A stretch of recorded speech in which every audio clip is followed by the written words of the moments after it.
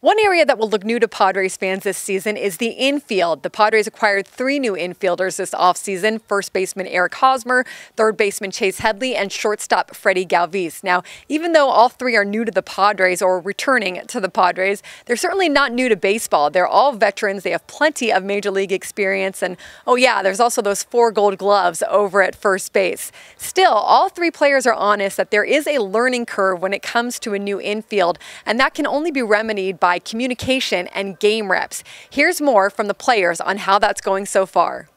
I think that just happens over time, over repetitions, over games. It's something you can't really speed that process up of doing. I think it's things that you have to experience, and some being positive and some being negative, and you kind of learn from those experiences, and that's how you gain the trust, and that's how you kind of learn the person next to you. So I think we can only simulate that stuff through repetitions, but you know, being the veteran type of player and being the veteran leaders that those guys are, we can kind of go over situations that we think that are going to be coming our way instead of experiencing them firsthand and then learning after that way. Yeah, it's been good.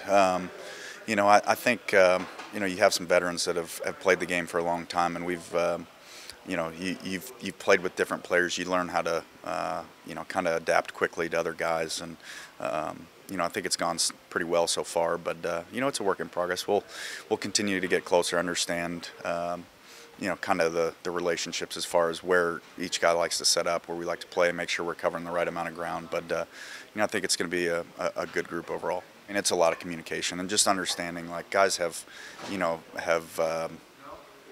comfort zones where they like to be, and you just want to make sure that you know, you're reacting to each other. So you're not in one place and another guy's in another place, and you're covering the same ground. So you got to really kind of keep that relationship to know, you know, that you guys are both in the right spot, and you're not, you know, double covering one area and leaving another area open.